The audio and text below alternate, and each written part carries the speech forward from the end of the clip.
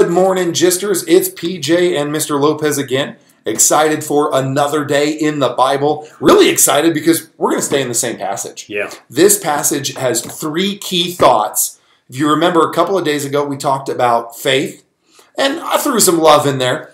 And then we talked about love yesterday, Right. Lopez. Yep. You were hitting that hard, and that was fantastic. Today, we're going to talk about that last thing, and we're going to talk about hope. But before we dive into it, again, get your Bibles.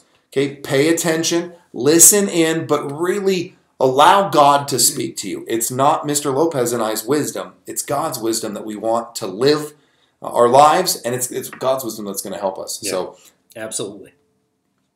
All right, let's get into the Bible. We're in Colossians chapter 1, 1 through 8 once again. Paul, an apostle of Jesus Christ by the will of God, and Timotheus, our brother, to the saints and faithful brethren in Christ which are at Colossae. Grace be unto you and peace from God our Father and the Lord Jesus Christ. We give thanks to God and the Father of our Lord Jesus Christ, praying always for you, since we heard of your faith in Christ Jesus and of the love which ye have to all the saints, for the hope which is laid up for you in heaven, whereof ye heard before in the word of the truth of the gospel, which is come unto you, as it is in all the world, and bringeth forth fruit, and it doth also in you, since the day ye heard of it, and knew the grace of God in truth. As ye also learned of Epaphras, our dear fellow servant, who is for you a faithful minister of Christ, who also declared unto us your love in the Spirit. do you guys see that word in verse 5? For the hope which is laid up for you in heaven. Yeah. I think one of the challenges that we have, Mr. Lopez, living the Christian life is we can't see heaven. Yeah. We don't know when it's going to come. I think we have in our minds this idea that I'm going to live a very long life. Of course, we don't know what a day may bring, but I think we have this idea Right. we're going to live for a very long time. And so heaven is so distant, it's so far away that I think we lose hope in the Christian life. Sure. I think we struggle living for Jesus day in and day out because I don't see things. You know, I can see a video game. I can see progress I'm making in maybe my schoolwork. Right. But hope, the Bible word hope, isn't just, well, I wish one day, I kind of hope this is going to happen. You know, I hope I get married one day. That's actually not what this word means. Right. In Romans, the Bible actually talks about the same word. And here in that passage in Romans 15:13, it has this idea of fully anticipating. You know, it was really a bummer we didn't get to go to regionals this year. It completely just, okay, COVID-19. But what I saw in the kids was because they fully anticipated going to regionals.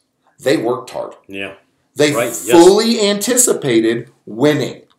So their one-act plays were amazing. Group Bible speaking was fantastic. The short stories, the essays, the social studies and science projects. You guys poured your hearts into those things. The songs sounded so amazing.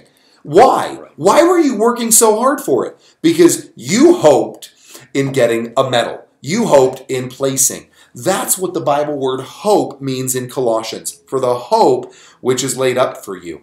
And so guys, I want to challenge you today. Live for Jesus because of the hope of heaven. Yeah. Live for Jesus because Jesus himself has said, one day there are all the rewards that you're earning here will be there. Yeah. And so I know it's hard. I know especially in this COVID-19. I mean, I'm thinking about a couple of our seniors, Sydney or Aaron and others out there. I'm wondering if you've maybe lost hope in graduating at this point in time. You're so close. And then COVID-19 says, ha, just kidding.